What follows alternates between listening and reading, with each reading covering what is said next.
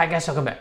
Today I'm going to watch you this video by CNA Insider, and it's a topic about someone who is mature and also retrenched from an industry after being part of it for 14 years.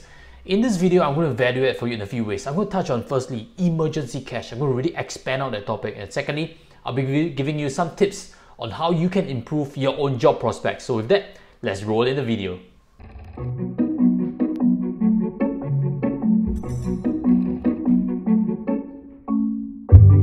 I'm always excited to meet people. Customer service, I'm very good at that.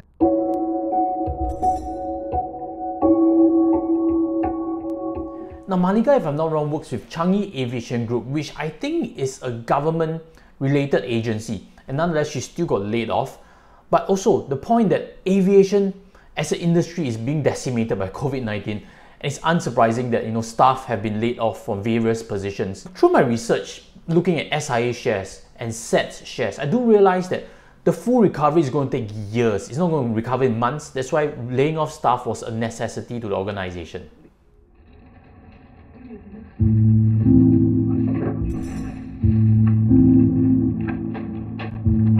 Monthly, we need to go for diabetes and hypertension checkup, so I have to pay for all those things.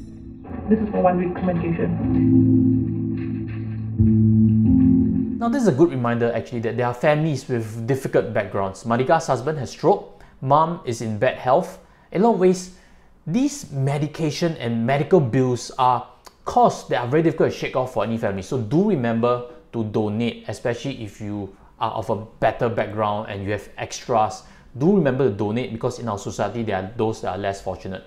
And second part also, if you have extra time, do go and exercise, keep yourself healthy, because at the end of the day, when you are healthy, your family avoids this financial burden that you potentially can transfer to them. So keep that in mind.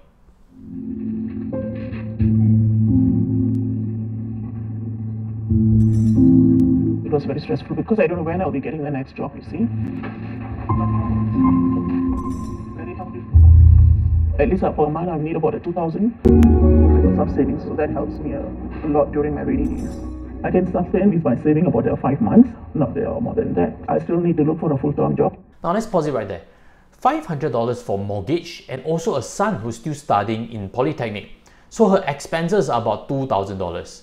And Malliga has shared she has about 5 months worth of emergency cash. If we add it up, that's about $10,000 only. So if I were to be brutally honest, Malliga is probably not in good financial status in a lot of ways. And if we reference to this article, 14.5% of our population have less than 13,500. That puts Malliga at the bottom end of the scale. And in a lot of ways, at age of 50, if she has only saved up this amount, that is a bit sad. Maybe along the way, her financial steps were not correct. Now let's touch back on the point of emergency cash. Most in financial planning advocate 3 to 6 months of your expenses to be kept in cash. Now, if you are younger, 20s, 30s, actually I do believe 3 months of expenses may even be enough already. But if we look back at the case study, Malliga has 3 dependents. First, a son who is in Polytechnic. The second is a husband who has stroke. And the third is a mom who is not too healthy. Now, all these costs, they are fixed costs. They can't be removed away suddenly. It's not like a travel expense whereby suddenly you don't travel, the money can be saved up, or you're eating expensive, you can just cut it back for yourself. Malliga has 3 dependents and it's all fixed costs. And in addition, she's a bit older, age 50, correct? Which means finding employment is naturally slower than someone who's younger. So if you're in a similar situation, my suggestion is to aim, instead of 3 to 6 months, aim for 12 months of emergency cash. Because when rainy day hits, you have dependents you need to feed, your employment opportunities are not so fast. This 12 months will really remove away a lot of that stress. So hopefully that gives you a new perspective of how to think about emergency cash. When you're younger, you may not need so much cash. And when you're older, you really need to scale up your emergency cash, because these are situations whereby you really need that savings to save your day. Last time we leave it to the agency to search for us. I was lost because after 14 years to look for another job, I don't know really where to look.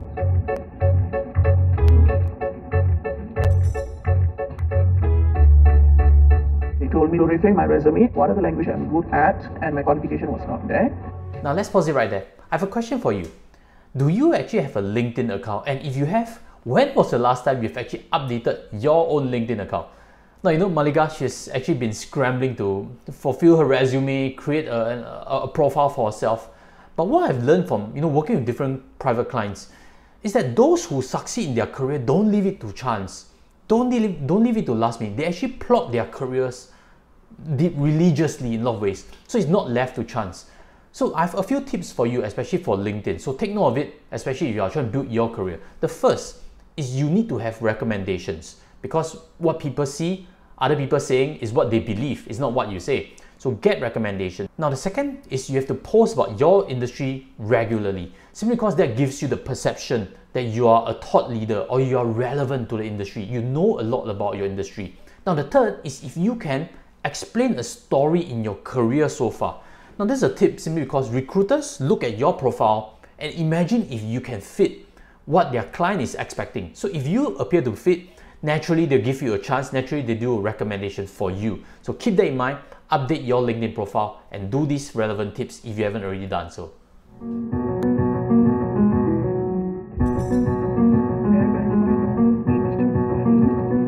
I understand that Malliga comes from a non-healthcare background. There are natural difficulties, right, like healthcare jargon and IT systems. Her skills in terms of handling patients is very confident.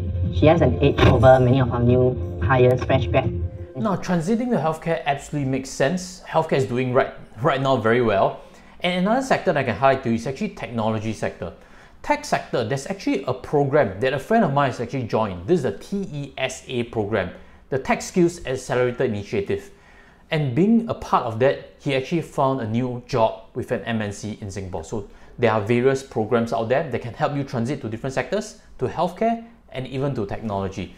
So hopefully that information helped, and if you've benefited, smash on like so that more people can see valuable content like this. And again, inviting you to press on subscribe, because along the weeks ahead, I'll be sharing more with you on how to build your own finances and be financially successful. Now, back to the point of the clinic manager. Right now he's full of praise, correct? Malliga is a good asset to the team. Her soft skills are transferable. She's actually outperforming her peers. But I want you to take a guess. What was Malliga's point of view going towards this job? Was she scared? Was she insecure about this career change? Did she think that she'll be valuable to the team? Think about it, and with that, let me show you her real answer. She was feeling very insecure. The main factor was because of her age, thinking that, will I even get a job at this age? My experience that I had in Changi, is it still relevant? There, you see? So think about it a little bit differently. Right now, if you have some hurdles in your life, there can be different perspectives. You're actually not as bad as what you imagine or fear yourself to be. You're actually quite valuable to different organizations if you know how to present your own value to them.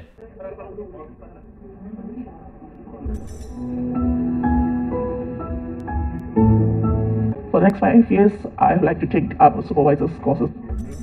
I must concentrate on my job first to come to my next level. Other workers, I would strongly encourage them to upgrade yourself. So don't always say, I cannot, and always willing to accept whatever job is given to you. Always willing to learn new things. Now, Malliga has actually mentioned two key points. The first is always be willing to accept any job given to you.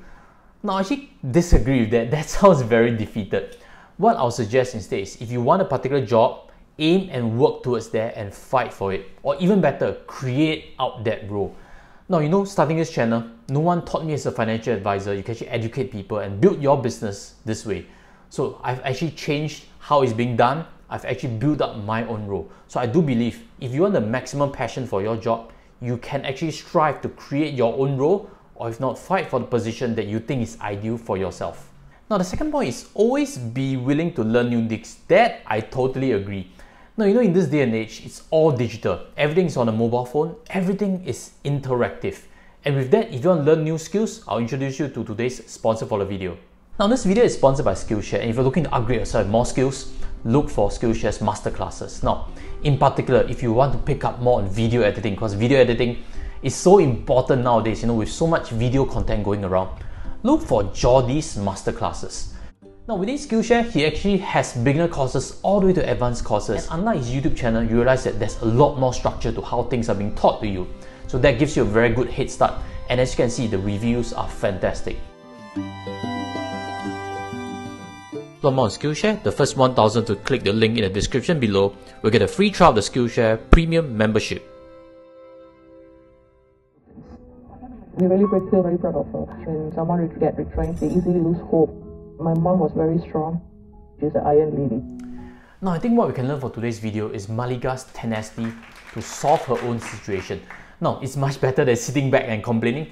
There are really a lot of government initiatives that can help anyone match jobs. And if you're willing to put in the effort, put yourself out there, make the changes, do the upgrades, you can find yourself opportunities also. So hopefully, this brightens up your day in some way. For financial situation wise, Malliga seems to be a bit behind. I'm not too sure if it's still in time because she's now taking a pay cut and she's much older in age already. But if you are younger, in your 20s, 30s or even early 40s, then there can be steps you can take right now to change away certain habits. And I have this previous video to introduce to you 7 money habits that can keep anyone poor. Maybe it can help you change your financial direction and make yourself better off in the future. With that, I'll see you there. Take care and goodbye.